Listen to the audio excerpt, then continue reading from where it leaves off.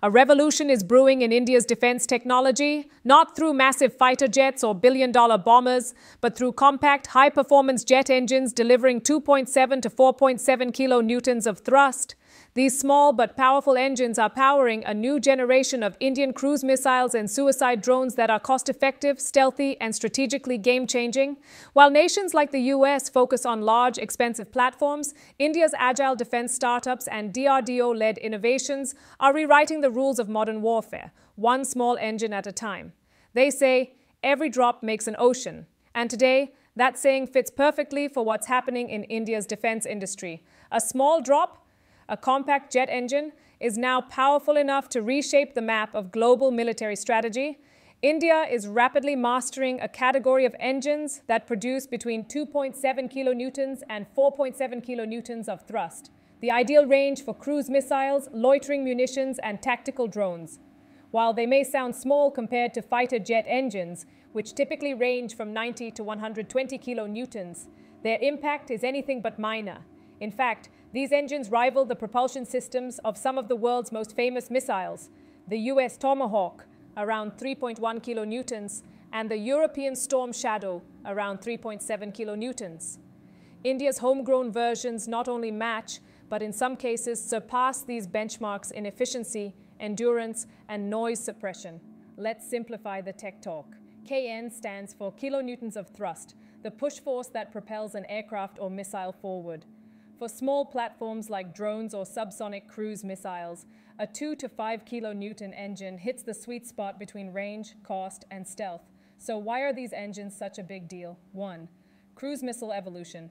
Subsonic cruise missiles rely on sustained, efficient thrust to fly long distances under radar detection. India's 2.7 to 4.7 kilonewton engines enable longer range, quieter operation, and better fuel economy, making them perfect for next-gen cruise platforms. 2. Suicide and loitering drones.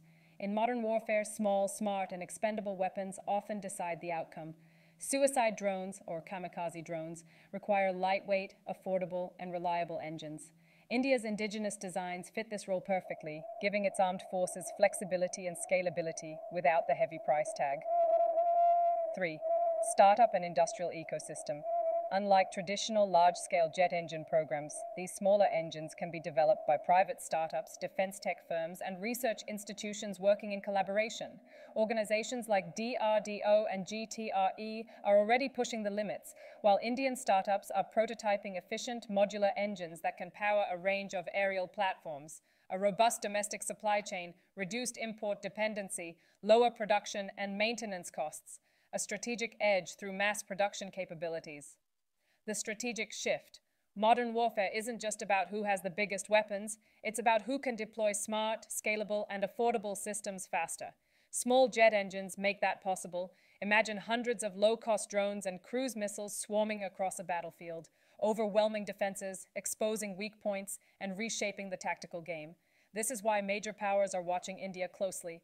Reports suggest that even US defense analysts are taking note of how India is building an alternative industrial base capable of supporting advanced cruise and drone technologies, a base that rivals traditional suppliers in efficiency and cost.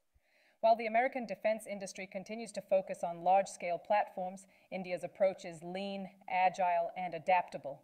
The rise of these mini-engines reflects a larger truth. Strategic independence comes from technological self-reliance. India's defense innovation is no longer driven by a single institution. It's a national ecosystem where startups, public research bodies, and private manufacturers collaborate seamlessly. And that's what's really changing the game. India's silent revolution, the rise of micro-thrust power. What's truly fascinating is that India's focus on these microjet engines didn't happen overnight. It's the result of decades of incremental innovation, policy shifts, and a deep understanding of where the future of warfare is heading. The modern battlefield is no longer defined by how high you can fly, but by how efficiently you can strike, how quietly you can move, and how effectively you can deploy technology at scale. In the world of defense engineering, efficiency is the new strength, and India has begun to master this philosophy. The turning point. India's indigenous defense journey was once dominated by large state-led programs, big aircraft, heavy launch vehicles, and long timelines. But post-2015, a wave of private defense startups and Make in India reforms began changing the ecosystem. Small, highly specialized firms emerged, focusing on propulsion, avionics, and lightweight materials, exactly the domains where small jet engines play a crucial role. It started with small goals, building 2 to 3 kN engines for short-range UAVs. But success in one area quickly inspired a national movement towards self-reliant propulsion systems. Today, these Indian micro-engines are being tested for cruise missiles, stealth drones, and tactical UAVs that can operate autonomously, even in GPS-denied environments. And while these engines weigh only a fraction of their Western counterparts, they pack enough thrust to change the balance of power in low-intensity and asymmetric warfare. The real impact? Precision over power. Western military doctrine, especially in the United States, has traditionally emphasized power projection, aircraft carriers, strategic bombers, and high-value assets. India's doctrine, on the other hand, is evolving in a very different direction, one based on distributed lethality. That means instead of relying on a few massive systems, India aims to deploy hundreds of intelligent, coordinated platforms powered by these efficient engines. Think of it as the military version of cloud computing. Small, modular systems working together to deliver overwhelming power. These drones and cruise missiles could carry small payloads, strike with precision, and operate in swarms. In fact, Indian engineers have already demonstrated AI-assisted swarm control, where dozens of UAVs operate semi-autonomously to confuse or overwhelm enemy radar and missile defenses. And behind each of those UAVs lies the same thing, a small, robust jet engine. How small engines reshape strategy. Let's break this down further. A large fighter jet engine, such as the GEF-414 used in advanced aircraft, produces nearly 100 kilonewtons of thrust. But it also costs millions of dollars, consumes enormous fuel, and requires heavy maintenance. Now compare that to a 4 kilonewton Indian mini-engine. It can be mass-produced at 1/100th the cost. It consumes a fraction of the fuel. It can be maintained by small teams in the field. And most importantly, it can be built entirely domestically.